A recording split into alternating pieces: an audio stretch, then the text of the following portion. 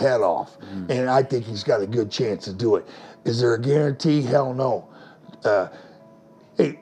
Jake Paul's got to make it to the ring without pissing his pants, because fighting Mike Tyson, I don't care what age, it's the scariest thing you could ever think about. And he's going to be thinking about it every day. He's got to make it there mentally. Boxing legend Mike Tyson has issued a new warning to Jake Paul on Live, leaving Paul in a state of panic and fear. Meanwhile, Eddie Hearn has taken a U-turn on his opinion of the upcoming fight. Concerning? Yeah, look, I don't want to... It's difficult, because when you give...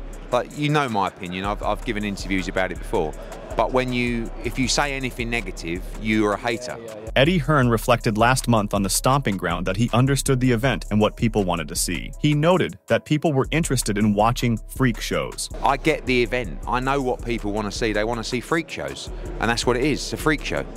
So it will do really well. People will tune in.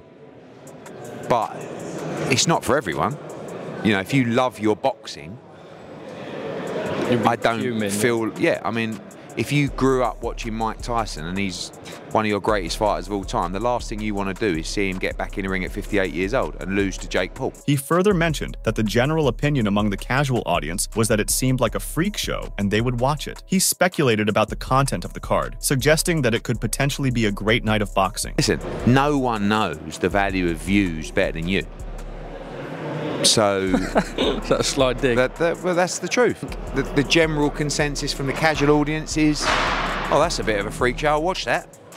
If you love your boxing. But look, who knows what's going to be on the card? Maybe it's a great night of boxing. We'll see. Hearn then indicated that he would make a final decision on whether to watch based on the quality of the undercard. However, Hearn's opinion may have been changed as the fight on the undercard has been announced. Jake Paul has revealed that boxing phenomenon Katie Taylor, reigning supreme in the lightweight division, is stepping into the ring to face off the formidable Amanda Serrano. Notably, Matchroom and Hearn are promoting Taylor. Mike Tyson also tweeted about this fight and said, "We have the biggest female boxing event ever on our card. I have always advocated for female boxers getting more recognition and getting paid bigger purses. So for the Taylor versus Serrano fight to be on our fight card is historic." Tyson has applauded the bout, saying he thinks it would increase the number of people watching his fight with Paul. In a recent statement, Tyson said, "Katie Taylor and Amanda Serrano are two of the best boxers in the world. I know they can both put on an incredible show, and I'm thrilled to have them join this card." He further commented that these exceptional athletes would enhance the event due to their worldwide appeal and strong fan bases. He believed that featuring one of the greatest fights in women's boxing history in this memorable event would be a genuine treat for fans. Tyson added, "These remarkable athletes will undoubtedly elevate the event with their global appeal and fan bases. Adding one of the greatest fights in women's boxing history to this unforgettable event is a true gift to fans." Saturday, July 20th can't get here soon enough. It appears as though someone has heeded the fervent desires of fans. It's been a span of 2 years since Katie Taylor and Amanda Serrano locked horns, etching their names into the annals of history. Their clash marked the maiden occasion of a women's bout headlining at the legendary Madison Square Garden. Since that memorable event, enthusiasts have clamored incessantly for a rematch. In a post on her X account, Amanda Serrano detailed her pledge to grant her fans a rematch against Katie Taylor. She said, "Finally, I promised my fans this rematch and I wanted it to be 12 x 3-minute rounds, but Katie wanted 10 x 2. She's the champ, so that is what we will do. I believe I won our first fight, but I didn't get the decision. This time I'm not leaving it to the judges. No more sweet Serrano. War mentality activated. Thank you, Jordan, Nikisa, Jake, Mike, and Netflix for making the biggest women's boxing event ever. See you soon, Katie." She envisioned a 12-round clash, with each round spanning 3 intense minutes. Yet, the Irish boxing sensation stood firm, preferring to adhere to the conventional 10-round format, each round lasting a brisk 2 minutes. Responding to Taylor's insistence, Serrano pointed out that given the championship title on the line, they ultimately yielded to the preferences of the reigning light welterweight champion. The upcoming bout will determine the undisputed super lightweight champion, as Taylor risks all her super lightweight titles in the rematch. Taylor recently said, "This is the rematch the world has wanted to see, and I'm delighted that it's finally happening. The first fight in New York was obviously an epic occasion, and it more than lived up to the billing, and I'm sure the rematch will be no different." On the other hand, Ariel Helwani laid out the details. Katie Taylor versus Amanda Serrano 2 will serve as the co-main event on the Jake Paul versus Mike Tyson card on July 20th at AT&T Stadium in Arlington, Texas. The fight will be for Taylor's undisputed gold at 140 40 and will be contested over 10 x2-minute rounds. Yet, amidst the anticipation, some wonder if this showdown deserves top billing or if it should share the spotlight as a co-main event. Many supporters appeared to be outraged by the change. They expressed their worry, saying that the rematch between Serrano and Taylor ought to have a higher ranking than co-main. This individual seems absolutely thrilled by the latest update. In their view, this upcoming event marks yet another fantastic opportunity to honor the prowess of women in the boxing arena. The fan said, "It's another amazing opportunity to showcase the very best of female boxing. You are both top-tier boxers. I'm sure you and Katie Taylor will enthrall us all." The subsequent commenter commended Amanda Serrano for winning a much-anticipated rematch. The fan said, "Congrats on getting the rematch secured. The first one was an instant classic." However, amidst the buzz surrounding Ariel Helwani's post, some users' responses lacked enthusiasm. One user, in particular, expressed disappointment at the Serrano-Taylor rematch being relegated to the status of a co-main event for such a high-profile match, deeming it somewhat discourteous. The fan said, "This being co-main seems disrespectful, to be honest. This is a really high-level fight." This follower also pointed out that the Serrano-Taylor bout has stronger foundations than the Mike Tyson-Jake Paul showcase. They consider the matchup between the two winners in 2022 to be spectacular. The fan said, "Bro, this is better than the main event. The first fight between these two was elite." Expressing a similar viewpoint, another user emphasized that true aficionados of boxing would eagerly anticipate the showdown between Amanda Serrano and Katie Taylor. They argued that the excitement generated by this matchup surpasses anything Jake Paul has ever accomplished inside the squared circle. This fan expressed, "Real fans should be way more excited for this fight than anything Jake Paul's ever done." Coming back to the Paul versus Tyson fight, Tommy Fury has publicly humiliated Jake for accepting a match against Tyson. The significant age gap of 30 years between the two contenders has sparked varied reactions to the proposed fight. Lennox Lewis and Tyson Fury have both voiced their support for the upcoming fight. However, Tyson Fury's younger brother made it clear that he sees the bout as lacking genuine legitimacy, expressing his disdain for the spectacle ahead. He recently told the media, "I don't want to give a prediction on that. It is a 60-year-old man getting in the ring with a 26-year-old man," as he distances himself from the affair. "It is disgraceful. At the end of the day, if you are a good man, you don't want to fight a legend like that now." Referring to recent footage of Tyson training, the British commentator also shrugged off recent speculations from onlookers that the retired veteran Iron Mike could regain his former power as he readies himself to confront Paul. He asserted, "What he was is not what he is now." These 10-second clips on the internet for a minute look great, but anyone can do that. Tommy Fury commented that the fight would be tough, emphasizing that even after 60 seconds, the impact would be significant. He expressed his belief that Jake Paul couldn't defeat him and suggested that Paul might be choosing to face a 60-year-old Tyson because of it. Tommy Fury added, "The fight isn't a minute. At 60, you're going to feel it. And I know one thing, Paul couldn't beat me, so he is jumping in the ring with a 60-year-old Tyson. But Jake Paul hasn't done himself any favors. Would I get in the ring with Mike Tyson if I was offered it tomorrow? No. You have to have some respect about you, I think." Meanwhile, UFC legend Georges St. Pierre expressed his hope that Mike Tyson would not sustain any injuries and would avoid experiencing humiliation in his comeback fight against Jake Paul. He commented that he views Mike Tyson as an idol, having idolized him while growing up watching him. Well, it's an exhibition, and well, Mike Tyson for me is an idol. Like when I grew up watching him, and I really idolize him. I just hope he doesn't get hurt and he doesn't get humiliated. I hope things will go well, and no matter what happens, I hope they're gonna both come back, and they're both gonna look good, you know, from that. Up until he got a call, UFC CEO Dana White felt the same way about the fight. At first, he voiced some reservations and chastised Paul for taking on the previous world champion. However, the 54-year-old had a change of heart after speaking with Tyson's spouse. White said, "I love Mike Tyson, and I'm not a fan of anybody fighting at our age, but he's a grown man, obviously, and he's going to do what he's going to do. At least I know. I talked to his wife a couple of days ago, and he's taking it seriously, and he's training for it, and you know, we'll see how it plays out." In addition, Mark Coleman has commented on the Tyson versus Paul fight. In a recent interview with Ariel Helwani on the MMA Hour, Coleman appears to have given his backing to the bout. The 59-year-old, renowned as the first ever UFC heavyweight title holder, expressed his support for Tyson. What the hell he's getting involved with? He might get hit. He might get knocked out. It won't be the first time.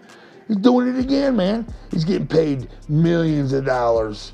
and he's taking a risk. Coleman acknowledged that Tyson might face hits or even get knocked out, but it wouldn't be a new experience for him. He pointed out that Tyson is participating in the fight again for significant financial gain and is taking a risk because he believes he can succeed. Coleman emphasized that Tyson's motivation isn't solely money-driven, as Tyson genuinely believes he can knock Jake Paul's head off. Taking a risk. He believes he can do it. He ain't in there for the money. Mike Tyson believes he's going to knock this kid. Coleman delved deeper into the psychological dimension of combat. He emphasized the critical importance of maintaining composure on the night of a fight, regardless of the level of training one has undergone. The UFC legend shared his perspective, suggesting that Paul faces substantial mental challenges as he gears up for his bout against the seasoned combat sports icon. Coleman emphasized the necessity for the YouTuber to maintain composure and confidence come fight night and said, mentally is a big part of this whole game. People can practice all they want, but the fight night is a different story. You walk into that cage fight night, the nerves are different. Can you keep it together? Some can, some can't. Lennox Lewis, the renowned former undisputed world heavyweight champion, also offered his insights regarding the forthcoming match featuring his past rival, Mike Tyson, and the YouTube sensation, Jake Paul. Lewis declared that despite the negative publicity surrounding the fight's organization, he is still interested in it. He said, "Absolutely, it's going to be a great fight. I'm looking forward to it. I do not regret that the fight was not sanctioned as official. No, because I would be very sorry for Jake Paul. I don't want him to get hurt." On the other hand, Tyson has given a brutal new warning to Jake Paul. With an electrifying demonstration of dominance, Tyson unleashed fresh training footage while delivering a stern message to Paul. The video crackled with Tyson's iconic strikes, exhibiting remarkable swiftness and formidable force. Moreover, he added a threatening caption on X above the video as he wrote, "Can't wait for this to be Jake." He signaled his preparation for the fight by mentioning he's getting ready for war in a recent Fox interview. This was further evidenced by his strong warning to Jake Paul in the clip.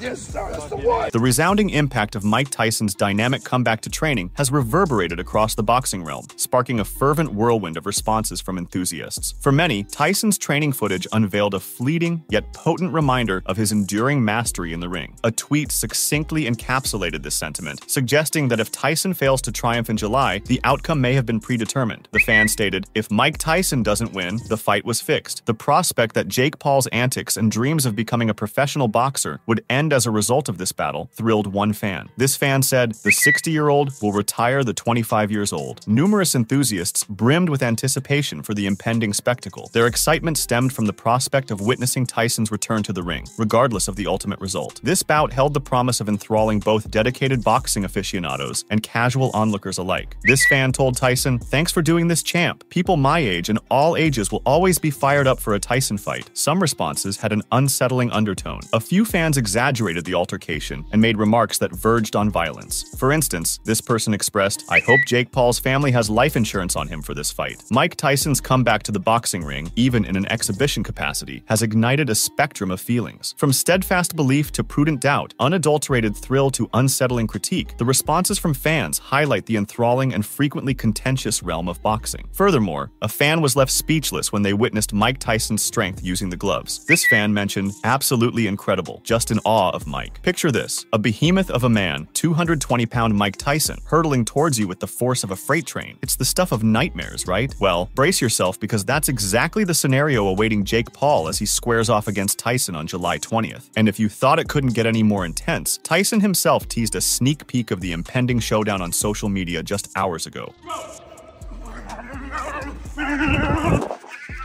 In this footage, Tyson appeared to be focusing on enhancing his agility, darting across the expanse with the ferocity of a charging beast, seemingly poised to unleash havoc upon his adversaries. Yet what truly sent shivers down the spines of fans was not this display of raw power, but something else entirely. The true danger lurked within those words. In a message directed at Paul, Tyson declared, "I'm coming for you," dripping with unmistakable menace. This might not suffice to send Jake Paul fleeing, abandoning his fortune. Nonetheless, it served as a stark reminder to fans fans that Tyson refuses to be confined by age. To him, it's just a figure on the calendar. The striking evidence of this phenomenon is clearly reflected in the plethora of training footage Tyson has been generously sharing ahead of the impending bout. Nonetheless, it's the recent tweet that appears to have resonated profoundly with fans. Consequently, enthusiasts swiftly flooded the comments section, reveling in the prospect of Tyson delivering a knockout blow to Paul's head come fight night. Witnessing Tyson's remarkable agility at 57, one enthusiast couldn't help but ponder the blistering speed a youthful Mike Tyson would have possessed. They went as far as suggesting that had Tyson chosen a different path, he could have easily dominated as a top-tier running back in the NFL. The fan said, "Mike in his prime probably could have run a 4.5 or faster. No joke. Man would have been a D1 running back if he wanted to be." Another individual appeared to envision Tyson charging toward them, akin to the scene depicted in the footage. Consequently, they confessed that they wouldn't relish the prospect of encountering Tyson in such a manner. This fan stated, "I would not want Mike Tyson running at me full speed like this. Although it's a little unfair, someone else made the comparison between Tyson and everyday folks." The user asserted that as they get closer to 60, most males in the world seem worse than Tyson. They said, "Mike Tyson looks better than 90% of male people, and he is almost 60 years old. Amazing." The person who spoke next said that Tyson wasn't the fastest man alive, but anyone would have fled with their tail between their legs if he had chosen to charge at them, as he does in the video. They said, "Look, I know it's not the fastest guy you've ever seen, but if Mike Tyson is running at you like that, it's terrifying." While the general consensus trembled at the thought of Tyson's lightning-fast moves, this individual remained skeptical. They emphasized the absurdity of expecting a 58-year-old to step into the ring, echoing concerns about Tyson's well-being. They said, "No one should be fighting at 58. I don't like this." As Tyson revealed his training footage, a video comparing Paul and Tyson's training camps has surfaced online.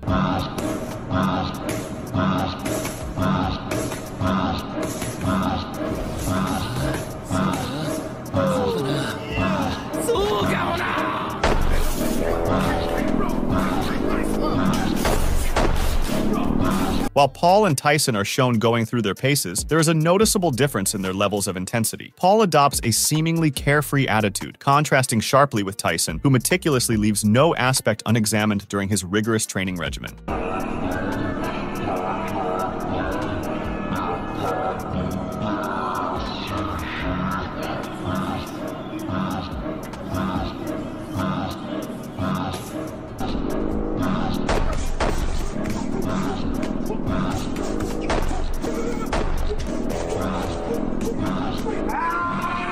Meanwhile, Jake Paul is pouring all his energy into gearing up for the showdown with Mike Tyson. Despite the temptation of pursuing his debut in MMA, Jake is steadfastly prioritizing his boxing training above all else. But it's important to note that the influencer has committed to a bout with the PFL in 2024. PFL manager Don Davis assured that Jake Paul will debut in MMA, but also admitted that plans are on hold due to his fight with Tyson. Davis said, "So his development in MMA is not coming along as quickly as we thought. Will he fight for the PFL? 100%. The good news is, if people didn't think Jake was serious about combat, he's proven to be serious." The businessman was optimistic about Paul's development at the promotion. He said, "He's gotten better. He's doubled down on boxing at the minute. There's no question about it. There was a time when he might have done 50-50. And right now it looks like he might be 90-10 in boxing and MMA. However, fans think that Jake Paul has reportedly postponed his long-awaited Professional Fighters League debut due to concerns and apprehensions about his upcoming fight against Mike Tyson. Meanwhile, Tyson, who will be 58 when he takes on Paul, insists he will roll back the years when the first bell rings in Texas. He said, "I'm very much looking forward to stepping into the ring with Jake Paul. He's grown significantly as a boxer over the years. So it will be a lot of fun to see what the will and ambition of a kid can do with the experience and aptitude of a GOAT." As the date of the fight draws near, fans and critics alike eagerly await to see how the events unfold and whether Tyson can indeed make a successful comeback against the younger, ambitious Jake Paul. Make sure to check out some of our other videos on the screen if you enjoyed this one.